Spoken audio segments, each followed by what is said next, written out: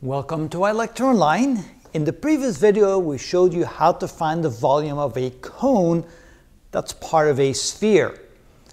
And now that we realize that the only real variable of interest that may change depending upon the size of the cone is that third integral when we're integrating over the angle phi. So the limit of integration for the angle phi from 0 to however big that angle is from the central point or the central axis of the cone to the edge of the cone, as that gets smaller or bigger, we'll get a smaller or bigger volume. Everything else stays exactly the same. We're still integrated from 0 to the radius of the sphere, and we're still integrating around the entire 360 degrees of the cone shape, regardless of how narrow or how wide the cone is. So these first two integrals remain the same as if we're integrating over the entire sphere or only a portion of the sphere.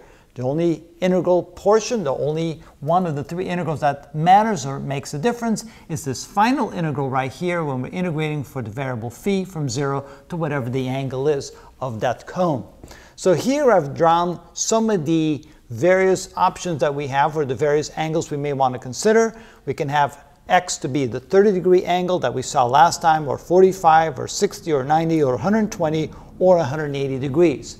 When we make the angle 180 degrees, we integrate the angle phi all the way from top to bottom. That means we're going to get the entire volume of the sphere, and sure enough, you can see that the volume will be 4/3 pi r cubed in that case. Now notice that the general form is going to be, the volume of the cone is going to be 1/2 times 4/3 pi r cubed times the evaluation of the third integral, which becomes the integral of the sine of phi d phi, which is the minus cosine of phi, integrated from 0 to whatever the size of the angle is. So when we do that for each case, for 30, 45, 60, and so forth degrees, we get the following. So we get minus the cosine of pi over 6 minus the cosine of 0, or the cosine of pi over 4, pi over 3, pi over 2, and so forth. Notice in each case, this then gets the evaluation of 0.067, which was the 6.7% we saw in the previous video.